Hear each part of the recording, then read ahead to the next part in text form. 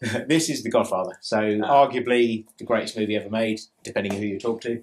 And the Don's himself. This is Marlon Brando's coat.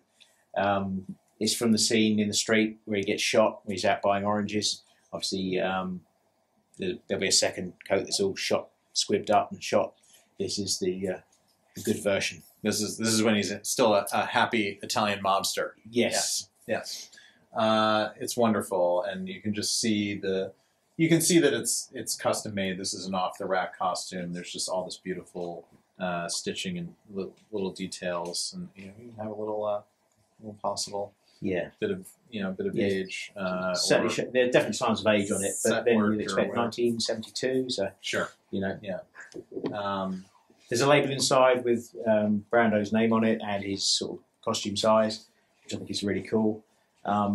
It's just impossible to get anything from this film of any note. You can see smaller pieces, but even those are rare. There's just nothing out there from this film. Yeah, I mean, Dave and I debate all the time on the podcast what Godfather is such a great film. We're both huge fans of it. What do you have from it? And I just think, I think it's got to be a Brando piece. I mean, it just feels like that's the right thing to have. And I know that it's just a trench coat, but you have it in your display case, and it's like, that's Marlon Brando's trench coat from The Godfather.